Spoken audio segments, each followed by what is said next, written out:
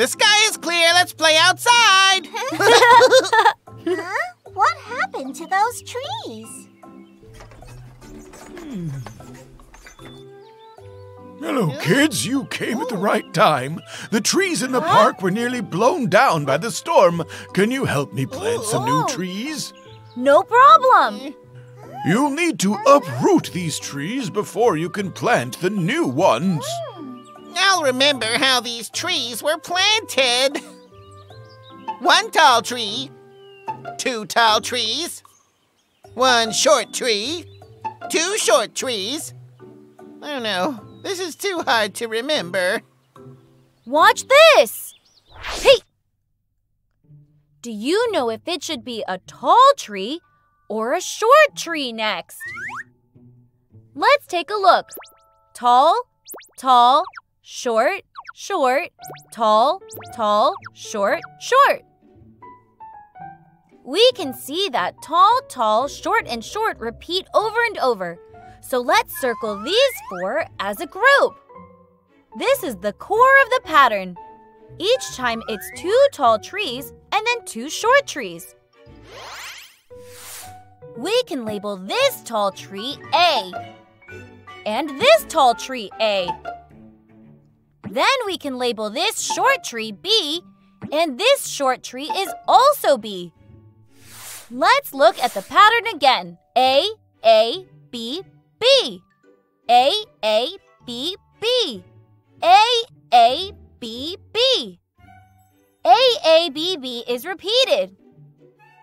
Now give it a try. Do these trees really have a pattern? Tall, tall, and short, short. Tall, tall, and short, short. Tall, tall, and short, short. If tall is A and short is B, then I found the pattern of these trees. When they are planted, they follow an AABB pattern. Very well then. I'll leave these trees to you. Come on. Let's do it. These trees look beautiful again. Let's go find Papa Goat. Papa Goat will be so pleased with us.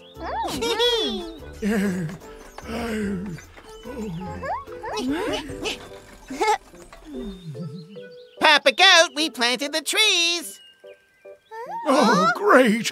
Good job, guys. Papa Goat, why are you so tired? I wanted to replace these flowers too, but the pots are too heavy. Hey, kids, can you please give me a hand? No problem.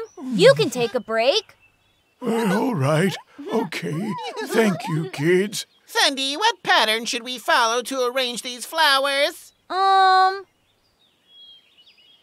Watch this. Hey! Do you know what the pattern is? Let's check out the flowers first to find out.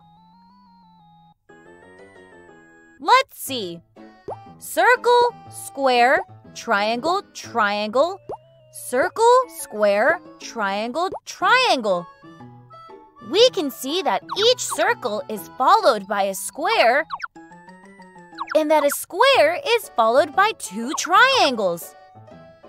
We have a circle, square, triangle, triangle forming the core pattern. This is the first repetition.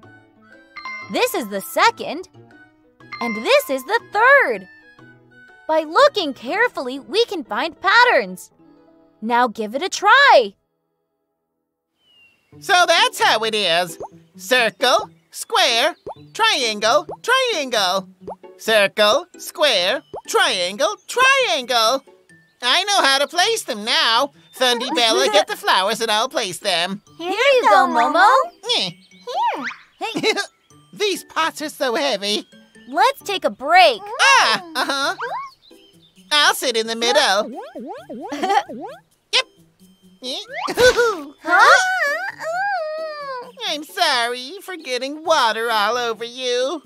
That's okay. The bricks weren't placed properly.